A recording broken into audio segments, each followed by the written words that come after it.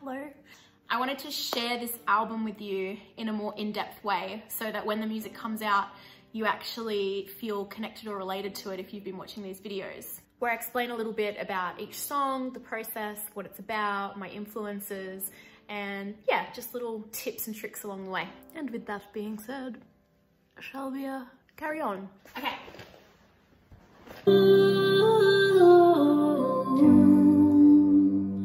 So I have to apologize because my sessions are usually a lot tidier and organized. So if there's any producers watching, please do not judge me right now.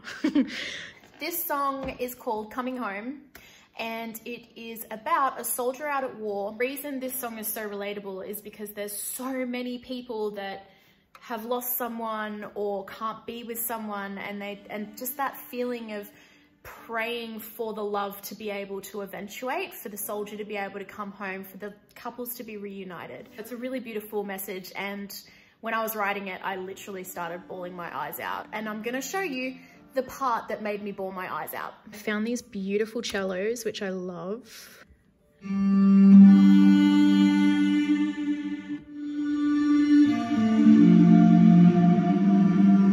And I got those on Splice, guys. So I only just started using Splice in the last sort of year. Before that, I was only using MIDI.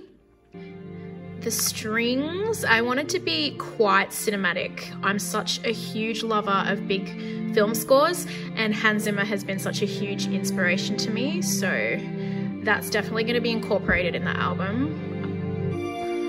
A lot of cinematic drama.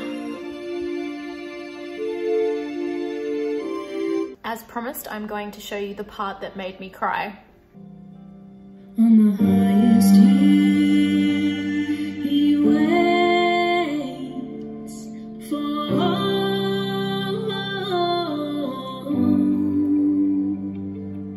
and she doesn't know, and she doesn't know.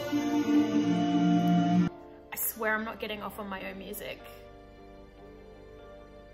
It's more the lyrics, like the words. Anything, any kind of poetry or something that just moves me, I'm just so sensitive. But the words are saying, on the highest hill he waits for home, and she doesn't know that there would be just someone out there on a hill praying to come home to his family, and this woman doesn't even know he's even alive, you know? It makes me sad. The genre of this album would be kind of new age Celtic world music.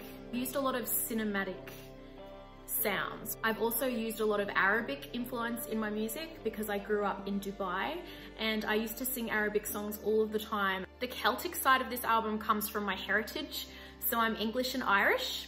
I found my biological dad a couple of years ago and I'd never met him. And turns out he was an insane guitarist. Like, I'm talking shreds.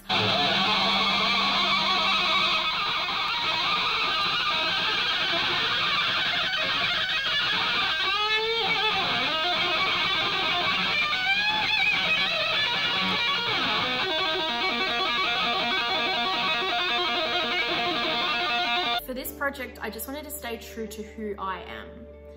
And I literally listen to nothing but classical, Celtic, and New Age music when I'm at home. I wanted to create music that people can listen to while they're doing the same things I'm doing, cooking, cleaning, entertaining, just something that uplifts the spirit. Thank you for watching this video and allowing me to connect with you and show you what I've been up to with my music. You can subscribe now to this channel to see my next video where I'll be releasing some really exciting news, and I'll be talking about my second single from the album. Thanks, guys.